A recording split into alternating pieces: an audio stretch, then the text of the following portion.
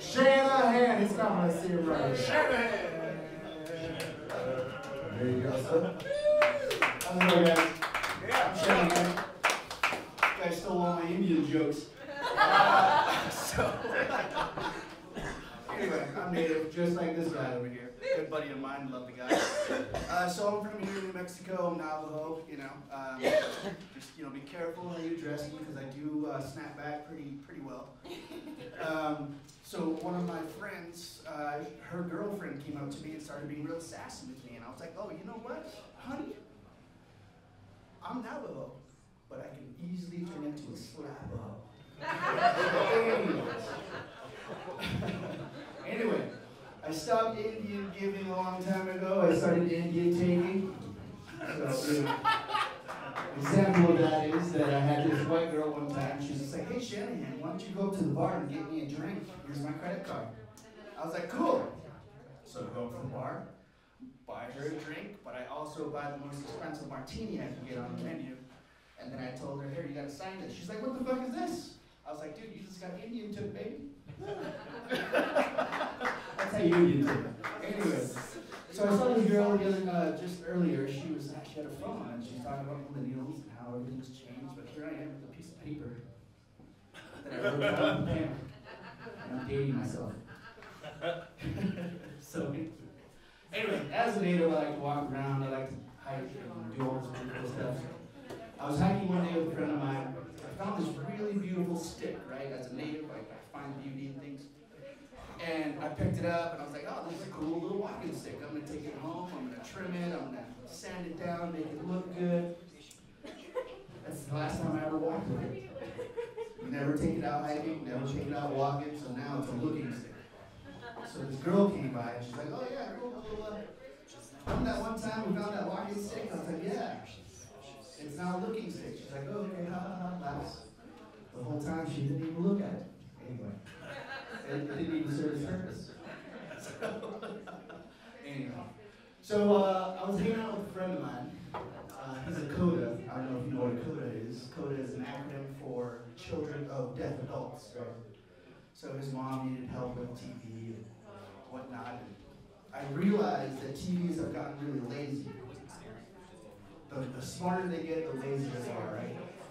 So when a TV, you hit power on it, and it takes like 3 seconds to blink open, I find that a little disturbing. Anyway, this is my first time doing comedy, by the way. So. I'm sure what you did in my daily life, but you're still your joke. I thought I'd so long jokes, dude. So Ricardo Conte is a comic, right? He does this thing on Without Reservations every day at the New Mexican. Every other than Sunday. That's the elite, I guess, Sundays, whatever. But anyway, so Ricardo stole a couple ideas from me. So we hang out. We hang out at bars similar to this one.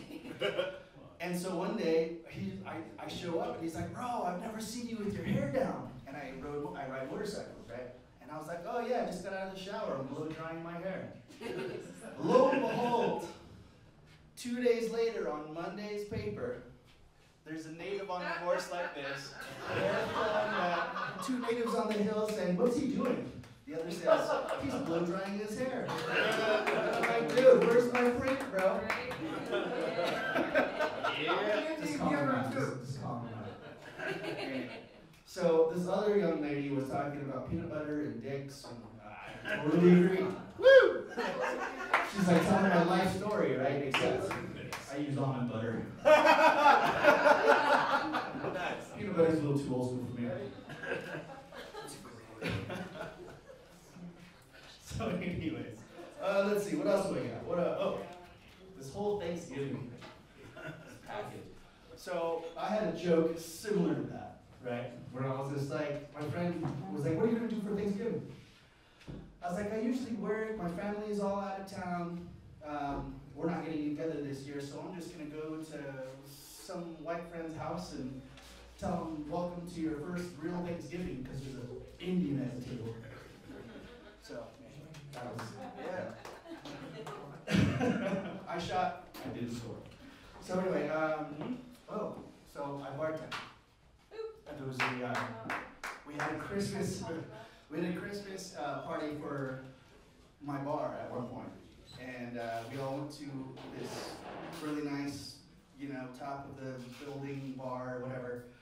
And there was the front desk lady. She was like sitting there next to me, and they made her this margarita. I had this blue salt on the rim. She's like, "Oh, what makes it blue?" And immediately I said, "Sadness." Anyway, yeah, I'm not really a stand-up comedian. I'm sorry. I'm a comedian. I'm more of a stand-up guy. Yeah. And the chuckle fucker was a chuckle fucker. There she is. I'm more of a fuckle chucker. And if you don't know what fuckle means, it's like when you don't give a fuck and you just chuck. Just chuck that fuckle. Anyway. I hope that looked good, because I'm all out of time. Anyway.